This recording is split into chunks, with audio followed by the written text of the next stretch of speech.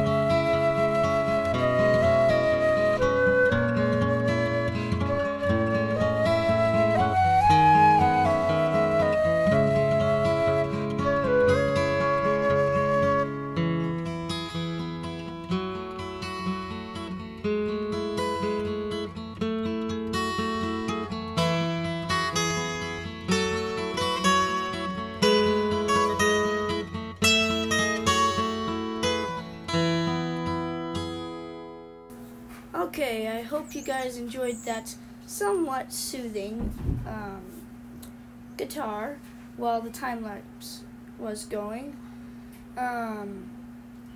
Right now, as you can see, but you might not be able to tell, I am setting up one of the pumpkin patches where one of my pumpkin plants is going to go. And this video is recorded on 3 different days. The first clip where you see me talking was recorded on May 11th, I think it was, as far as if I can remember. The other clip with the time lapse was recorded on the 12th, and the final recording with the transplanting is on the 13th. So, enjoy.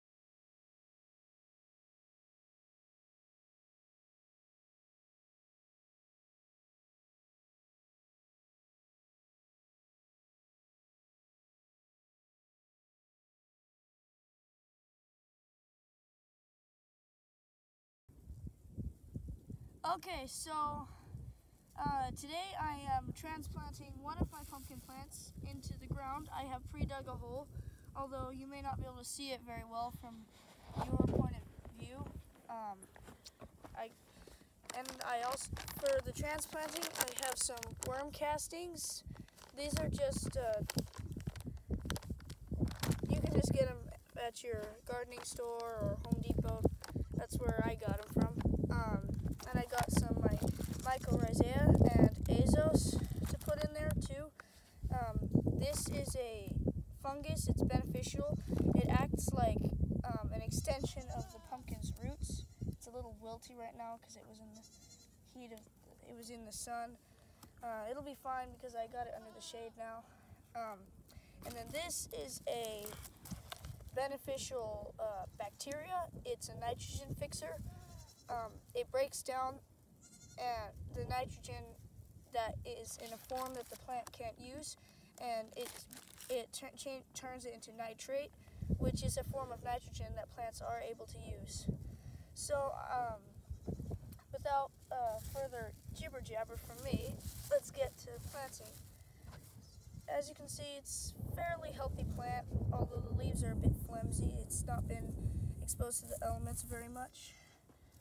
So first order of business is I need to get it some water before I take it out of the pot, just to help kind of hold the root ball together. Take out the barbecue skewer pencil that I was using for the same purpose as the barbecue skewer. And then you grab the bag. This part always so nerve-wracking. Oopsie, some of the dirt fell away from the root ball. So next thing I'm going to do, I'm going to kind of gently get my hands under this. Ooh, the roots are kind of coming off a bit. I'm gonna put it in there just like that. I did damage the roots a little bit. I do recommend trying to be a little bit more careful. Now I'm gonna get mycorrhizae, sprinkle it all around in there. I was using a kind of flimsy bag, and it kind of tore a little bit when I was taking it out, so it kind of damaged the root ball. Hope the plant should be able to. The plant should be okay. I didn't really hurt it too badly, I don't think. Sprinkle some of the azos in there. Getting direct root contact to ensure proper. Well, I guess to help it work better. Then I'll get my worm castings.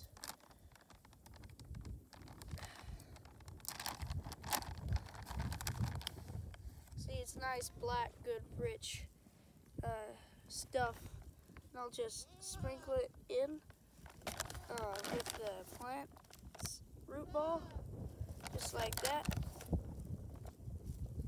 And then I'll fill in some more of the dirt. Do you want to use that dirt over there? I guess I could use some of the potting mix, seeing as I have it. And this plant, I didn't do a very good job of orientating it. Get skewer, kind of hold it in place.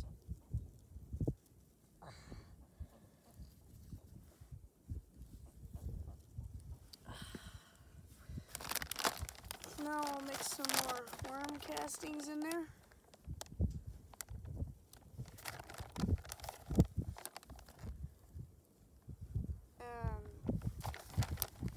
I'm gonna kind of go a little heavy with them, just to give the plant a little bit better nutrients than it. Just some soft nutrients, not like chemical fertilizers, because those can be a little harsh, especially on plants that have been freshly transplanted, because their roots have not settled in yet. Oh boy, I think I did a kind of terrible job at transplanting this. I did a way better job last year. So I'm going to get this backfilled. Just take dirt from all around and kind of scoop it into the hole. Don't want to bury the leaves. This plant had a lot of trouble because it was in the pot for so long. This plant's over a month old, so it's been in the pot for way too long. I did want to put it in about 3 weeks ago, but I never got the opportunity. So now I'm just going to take this and put it over the top, give it some protection from the wind and my chickens. Let me see here. Stick this rebar through the hole. I'll kind of shove that in there. Just want to hold the plant in place. The protection in place. Looks like it's doing a pretty good job with just that one. Kind of fill in the dirt around the edges so that the wind can't really go underneath. This was a very sloppy transplanting job. I wish I had done a little better at it. Good, you'll be all right. Like I had done last year. So now I'm just gonna water in, not worry about getting the leaves wet really. Just want to get the plant the water and the moisture it needs. Soil's kind of hydrophobic, even though it's been sprinkled a lot recently. I'm gonna give it this entire can.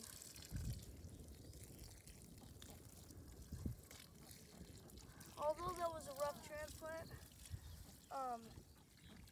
it should be okay.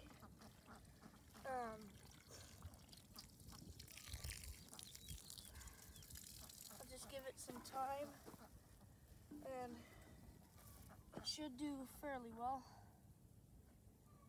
So, that's about it. Catch you next time.